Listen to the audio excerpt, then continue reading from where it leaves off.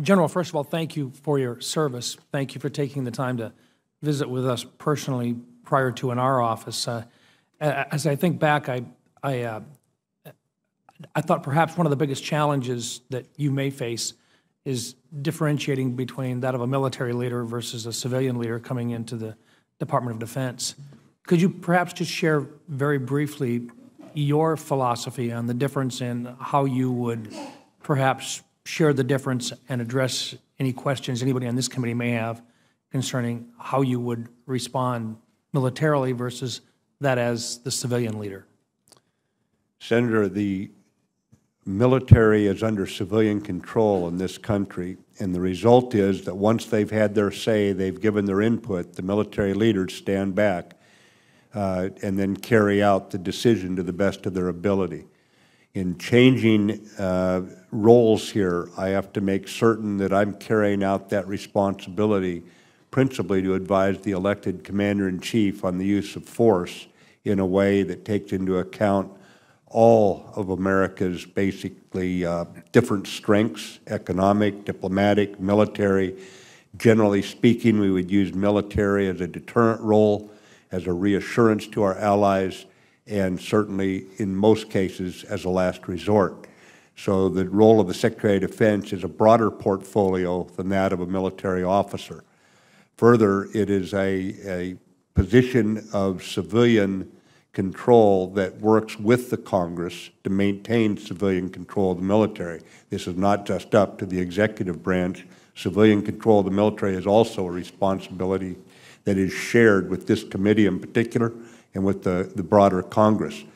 And I still remember my first day in 1969 standing at the newly discovered position of attention in a barber shop, and on the wall was the picture of the President of the United States wearing a suit, the Secretary of Defense in a suit, the Secretary of Navy in a suit, and below that was a list of photos of the commanders, my Marine commanders.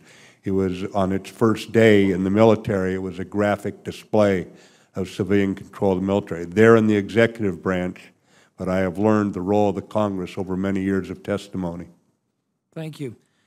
2 years ago, you advised us that this committee must lead the effort to repeal the sequestration that is costing military readiness and long-term capability while sapping troop morale.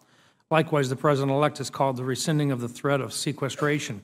So did the unanimous report of the bipartisan National Defense Panel, which was cited by the President-elect. Sometimes I think we misunderstand in this country that the #1 priority that we should be looking at is the defense of our country, because if we're not free, nothing else really matters. When you talk about sequestration, we seem to have a misunderstanding that somehow expenditures for defense should be equalized with the expenditures for non-defense discretionary spending. Would you care to state your opinion and how you would advise the President with regard to sequestration and the elimination of those caps and what it means to the United States military? Senator, I understand the need for solvency and security because no nation in history has maintained its military power if it did not maintain its fiscal house in good order. At the same time, I believe that this country has got to be prepared to defend itself. The idea of a government of the people, by the people, for the people remains a radical thought in many people's minds in this world, and we're going to have to be able to fight for it. So as a result of that, I believe that we can afford survival.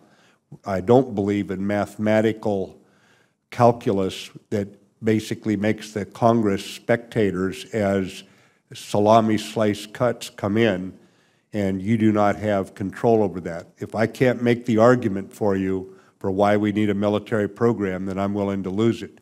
But if I can make that argument, should you confirm me, I don't want the Congress in a role where sequestration is making decisions for you, and you're not able to influence this. Thank you. Mr. Chairman, I have a series of questions under cyber, but I'd like to ask if I could submit those for the record. Without objection. Thank you. Thank you, sir. Appreciate your service and look forward to supporting you in this nomination. Thanks, sir.